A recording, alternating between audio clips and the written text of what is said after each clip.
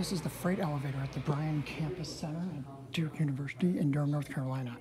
This one's an Otis from 1992 with Atom Survivor and manual Courion doors. You might hear the machine for the passengers sometimes. All right, let's open it up. Two-speed inner gate.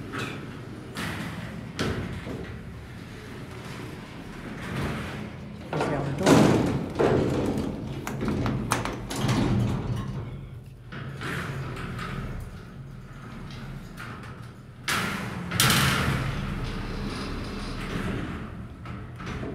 This might be an MEI, like up to 2. I think this just goes to like a loading dock. This doesn't even go to 3. Whoa, it hasn't been used in a while. Oh, we're slowing it really fast. It's really fast for its distance. Here, 2. Yeah, go back down to 1. That's a let it reset.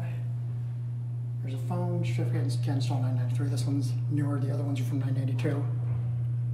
I think one's just burned out, just took a second. It's basic gray. Yeah, it's a little worn out, but it's not too bad. Back at 1.